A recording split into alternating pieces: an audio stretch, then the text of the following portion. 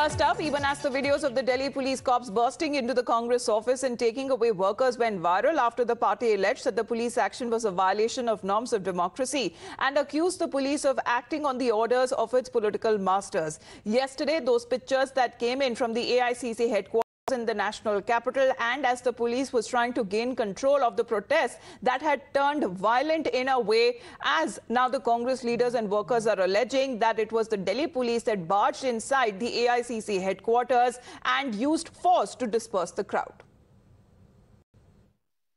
The Congress party's headquarters office, police has gone inside and had a lathi charge. They've detained leaders, they've house arrested many leaders, senior people, general secretaries, chief ministers, MPs. I mean, the way that the police is acting is absolute brute force applied on leaders of our party just to muzzle their voice. But I can assure you that the Congress party and all of us are united. क्या यही लोकतंत्र है Bharatiya Janata party का? यही लोकतंत्र है मोदी जी, शाह जी आपका? यही नहीं है। हमारी राष्ट्रीय युवक कांग्रेस के अध्यक्ष को उठा के फेंका गया, उनकी पीठ पे लात मारी गई।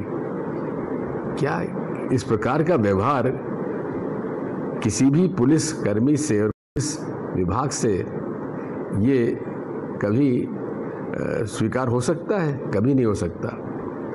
कांग्रेस पार्टी लड़ाई लड़ी है, अन्याय अत्याचार खिलाफ लड़ी है। जब ब्रिटिश हुकूमत से हम लोग नहीं डरे तो इस हुकूमत से क्या डरेंगे? See in the video that how the Delhi police entered our AICC office, how they destroyed our office, how they beaten our leaders. Who has started first? Who has started first? How can they enter a national party office which is duly recognized by the Election Commission?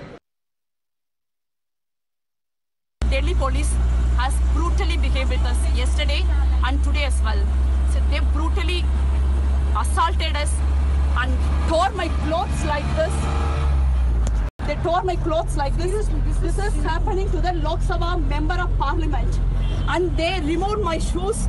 They carried me like a criminal. We are repeatedly asking for water. They refused to give water. And also we are trying to buy water from outside. Police stopping the people who are selling water to us not to sell us.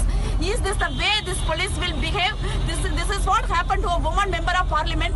A woman member of parliament can go through this. This cannot be tolerated. Whether a woman member of parliament or a woman or any person from a political party cannot be treated like this. Please take action against them.